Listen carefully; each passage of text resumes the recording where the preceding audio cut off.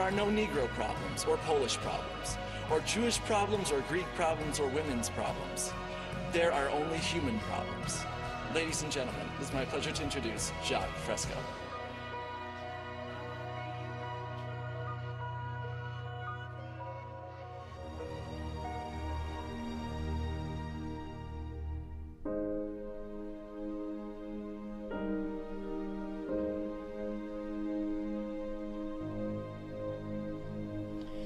What is a resource-based economy? I'm sure you've all heard about it, but a resource-based economy is entirely different than anything that has ever existed in the past.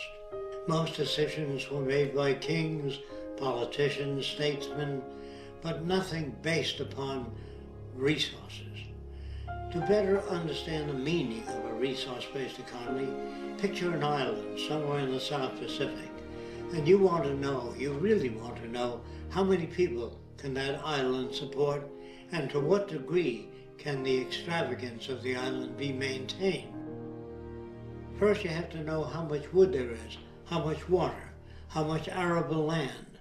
Once you do a survey of the resources of that island, that can best be the method for determining how many people it will support.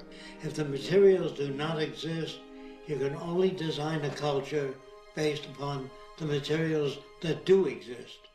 You can only grow food based upon the arable land area and the water surrounding the island, the fish, crustaceans, all the other things.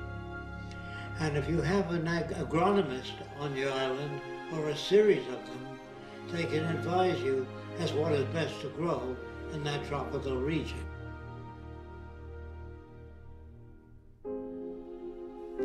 So you really need technical competence in order to arrive at decisions that make sense. You cannot arrive at decisions that make sense by consensus, by asking people what they want. You have to find out what the island has to offer, and that's what you can determine the future by. All other systems will fail. The decisions are not made by the majority of people, they're made by the majority of people that have technical competence,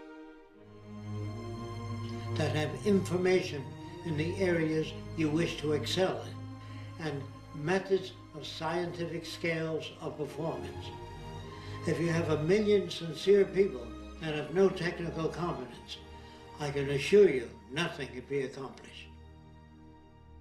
So you have to ask the questions, can we build a society of sustainability? If you have no information as to the availability of resources, you cannot undertake such a project. Suppose you have a shortage of resources. That's the function of research labs, to make alternative materials that will substitute for lack of materials. Technicians do not tell you what to do or how to live. They merely carry out the function of designing elevators, transportation units, bridges, housing systems. They do not tell people what to do, what to think, or how to live. That's a mistake that most people make. They think that a resource-based economy has technicians that also tell you what lifestyle to use. No, they don't. The resources determine that. All that the technicians do is build a system that can utilize those resources for the benefit of all the people involved. It has to be global. If it's not global, if you have most of the resources and most of the building equipment and most of the automated machinery and most of the arable land and most of the drinking water, countries that do not have that will attempt to invade your country and take what they need. Every nation wants a piece of the pie. Keep that in mind. So to the degree that you try to live a sustainable life to yourself will not work, because other nations that lack material will invade you. In the rebuilding of cities throughout the world, you have to consider how far those cities are from resources.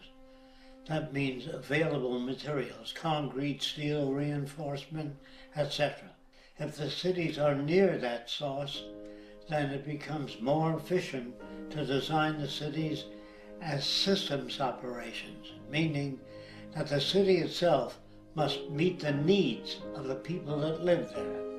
We announce on television what is available and what is not available at the time, and when it probably will be available, so the public has information of where to go to access whatever it is that they need. So people will have access to more things than they've ever had in a monetary system. More things and more opportunities will be available. All of the cities are designed to utilize a minimum amount of energy for maximum service. In that way, we conserve energy so that we can handle more people. There are people throughout the world that do not have access to high energy systems. We'll be able to provide more for human need if we use efficiency. Naturally, if we fail to do that, you can only take care of a limited amount of people. The resource-based economy has millions of slaves, but they're machines. And machines do repetitive, boring, and dangerous jobs. That's what the machines are for. They're not to put you out of work. If they can turn things out faster than you, we don't need you working. In fact, we don't want you working in an industrial plant. We want you to go back to school and study whatever you're interested in, whatever you think you'd like to study, whatever you feel you'd like to understand better. Unfortunately, money doesn't represent things in existence. If you set a value on every tree, every inch of arable land, all the water, and you printed money proportionate to the resources, so that the money represents resources, then it can have meaning. But today, that is not accomplished. Although they may tell you that demand will really bring about these things. No, demand doesn't bring about the things, available resources do. And if money doesn't represent available resources, it has no basis for social management. When you live in a false society that bases its wealth upon money, then that society itself will collapse eventually, not because I say so, because it's not based on physical reference. In a resource-based economy, where production and automation can turn out more goods and services, there's no need to use money anymore.